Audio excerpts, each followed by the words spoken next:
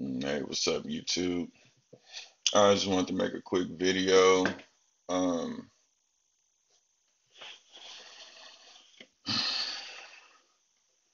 it's early in the morning. So I'm a mess, but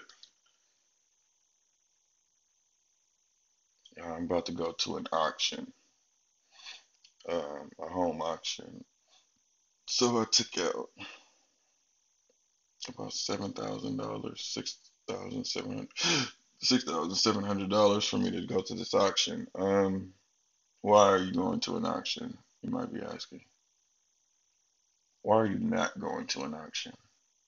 Why are you choosing to follow the path that they laid out in front of us and take out a mortgage with interest for a piece of property that they will eventually take if you don't continue making payments on the taxes? Why pay three times the value of what they say the market is, the home is worth? Do you know that if you ask 50 realtors, 50 appraisers, 50 investors, 50 homeowners questions about their property, that all of them are going to have a different answer? Every single website will have a different answer. There's an appraised value, but that was used for whoever's purposes, whether it be taxes or whether it be to try to get somebody out of a property to get something appraised.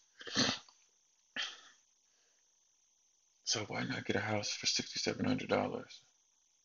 Why not get $100,000 house for $8,000 off of an auction? That's all the banks are doing. Take foreclose, put it back out. It's ridiculous. If you take out $100,000 loan for a home, you're gonna end up paying $300,000 back. Why the fuck? Why are we paying extra $200,000? It's ridiculous. You're paying three times as much for a mortgage for a home that doesn't even have a real value. I mean, even gold, a gold, an ounce of gold, you have it there, and there's a range of its value. If you think about it, in that home that you're paying a note on, if the market goes low, even if you've invested $200,000 and you're almost done paying it off, if the market drops and the housing market drops in correlation with the dollar value and all of this stupid shit that these idiots are doing, the dollar's going to crumble. Again, we're waiting on the next collapse. So,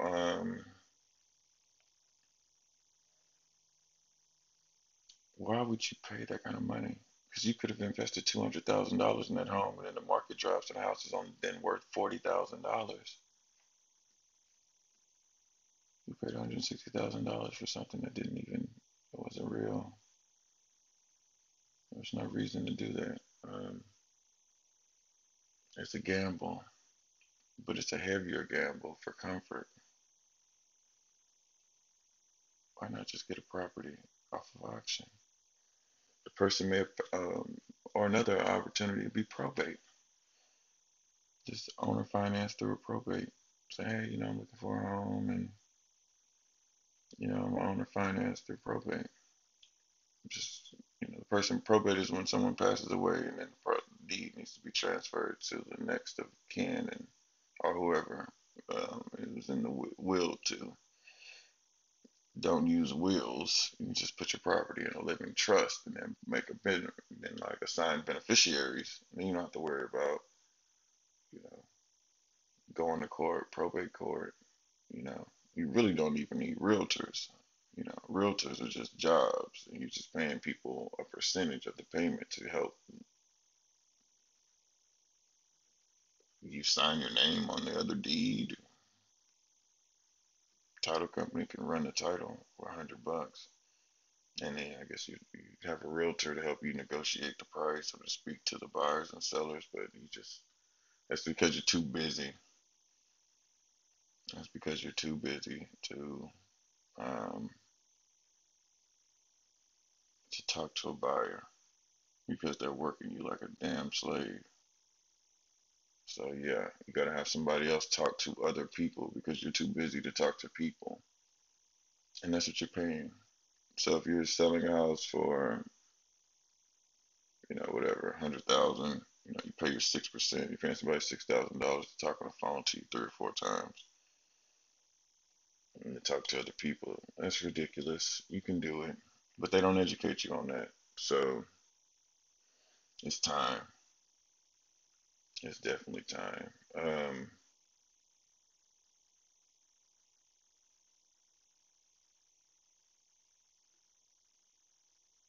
It's definitely time. I I'm 33 years old and I'm still living in an apartment. I'm a single man and I'm a teacher. Yet I can't afford to get into a home. Why? Because I've been paying rent. My first apartment was maybe $1,300 a month. I didn't realize I was just throwing money away. And this is because of my economic situation. Now, if you are watching this and you are well off, meaning if you're watching this and you are just money is not an issue, and I'm not talking to you, even though I would still recommend to you, don't go out and don't follow the system that they're saying. Don't go out and go get a mortgage. Take that cash and take your butt up there to an auction every first Tuesday in Texas, in Harris County, where I'm at. Go on up there, see what you can afford, see what you like. You can go on the county websites; they'll show you. Just go on there and see what they have. See if it's something you're interested in, and then they have them. Most of these places have them. Just see what's what. So I was talking to one of my homegirls this morning, and she just got me. She always gets me just riled up because it's like whenever you take the red pill and you start finding out all these truths, it's just like one of my friends says, to take the red pill is to be angry all the time because you start looking around. And for those of you who've ever been high, drunk, or whatever, you'll know what I'm talking about. When you're sober, the world is one way, and then after a few shots,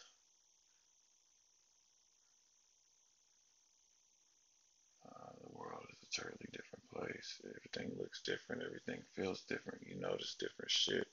That girl that was ugly as fuck earlier is just starting to look kind of hot. You know, your reality changes. And then you start living in that reality until it changes back. But when you take the red pill, just imagine there's a parasite inside of you. And this parasite just goes in. It's always, so you're always scratching here, scratching there. What is it? What is it? There's always something going on. And then this parasite gets into your brain, and then you have headaches sometimes. It's like, oh, this thing is just killing me. What am I can't. It's just I'm so uncomfortable. Everything. Why? And you take that red pill, and then it just kills the parasite. So then you just like expel the parasite, and then now the world that you're used to always feeling something crawling, it was always there. It was always just crawling around your body, and you were always just itching and scratching and trying to stop it. It's gone. So now you're not focused on that anymore.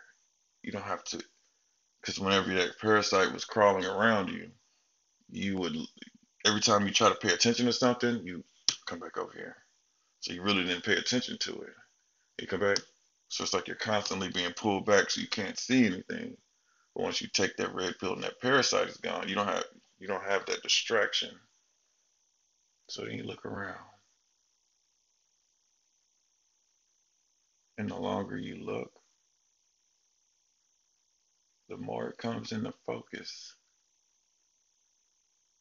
And you're like, wow, I never noticed that huge hole in the wall. How did that happen? So then you go down to leasing office, you pull up the old documentation, you start reading up on everything. You're like, oh, Hitler was in this apartment. Oh, what the fuck? I'm talking about NASA and Nazis, just as an example of one of those truths that you'll find out. But as long as you got that parasite, that hole in the wall in Hitler and Nazis means nothing to you because you're still it's just it's crawling all on the world. That's not important. That's not important anymore because you still have a parasite in you that you're trying to get rid of. And that's America. And that's their ideology and their rules and what the expectation is. Every country has their own. I'm tired of the devil I know. I'm gonna have to be with a devil I don't. And the whole foundation of this starts in education. They teach you from an early age. They teach you from an early age to be subservient. I said this before. We make them wear their ID badges to claim safety. You know every fucking kid at this campus. The year is almost over.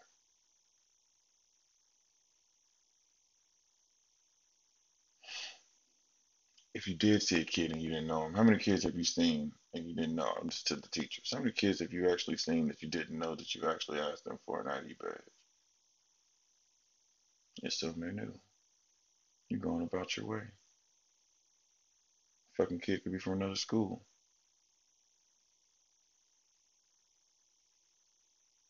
Yeah, I don't get it. There are pros and cons to it, but yeah. But all in all,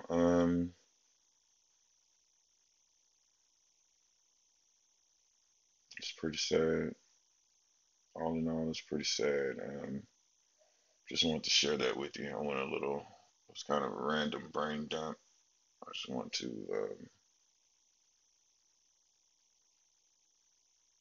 I just want to see what was what and share with you all, and hopefully by video 100, 1,000, hopefully I've had an opportunity to wake up some people, and hopefully my situation's changed. So while you're following along, you get an opportunity to watch me grow. Uh, it's not something that I'm doing as a trade. I can, I guess I can eventually. I guess I can if I just start doing them. Uh, Make sure I get a video out every day and get it together. But that's pretty much the gist of it. I hope y'all have a great day. Don't fucking get a mortgage. I can't even. You be tied to that mortgage for life. If you do, plan on putting somebody in it for more. If your note isn't that crucial, you can put somebody in it for more. Lease it out. But anyway, all right. Take care.